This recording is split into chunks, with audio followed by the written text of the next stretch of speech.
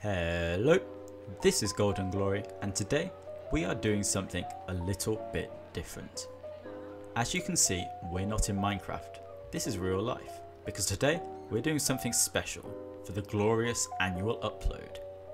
In a week's time, I will be leaving for uni to study music at Oxford, so in the spirit of being a broke uni student, I am sharing to all you other broke uni students the best fried rice on the planet. All it requires is some day-old rice, an egg, and soy sauce, but you can elevate it to godhood with some relatively simple additions, and I will be demonstrating today my favourite chicken fried rice. It is quick, cheap, and damn tasty, so sit back, relax, and enjoy the annual video. Now, as you see me preparing some peppers in the background, it's important to stress two things.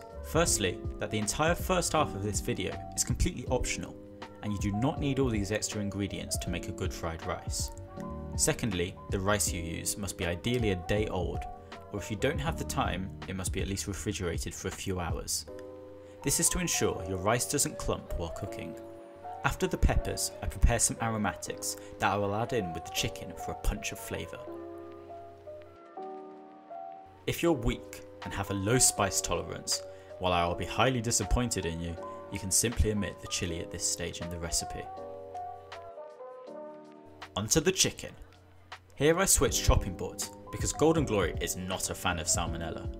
I begin by butterflying the chicken so it's thinner, and then bash it with my knife to make it thinner still. This is so it will cook faster and more evenly. Alternatively, you can cling film wrap the chicken and bash it with a rolling pin or heavy implement if your knife is not sufficiently heavy to beat your meat. After this, simply cube your chicken into small pieces like so.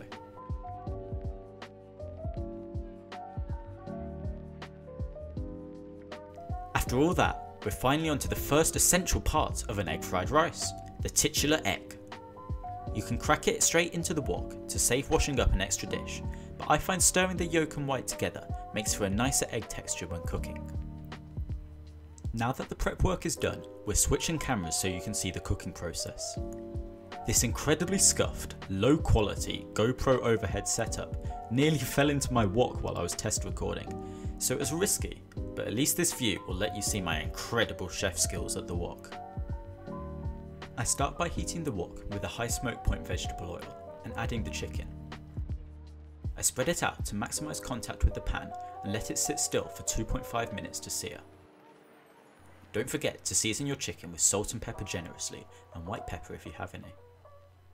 I'm a massive proponent of doing this on both sides, but I'm incredibly disappointed in myself for forgetting to do it this time. This is good practice for being a disappointment when I inevitably become a broke musician. After 2.5 minutes, I flip the chicken and let the other side cook. You should see a golden brown crust indicating that the Maillard reaction has taken place. That's where the good flavour comes from. If you have one, use a meat thermometer to check you're not giving yourself salmonella. Again, GoldandGlory is not a fan of that. I'm looking for a nice 155° Fahrenheit, as it will continue cooking as I turn off the heat. Once done, I add my peppers, garlic and chilli, along with optional oyster sauce if you have it for a richer umami flavour, along with a dash of soy. Now remember, this entire part of the dish is completely optional and not needed, as the actual egg fried rice is what I will be doing next. If you have only one wok, then deposit the chicken onto a plate and clean your wok, but since I have two, I'll leave it to the side.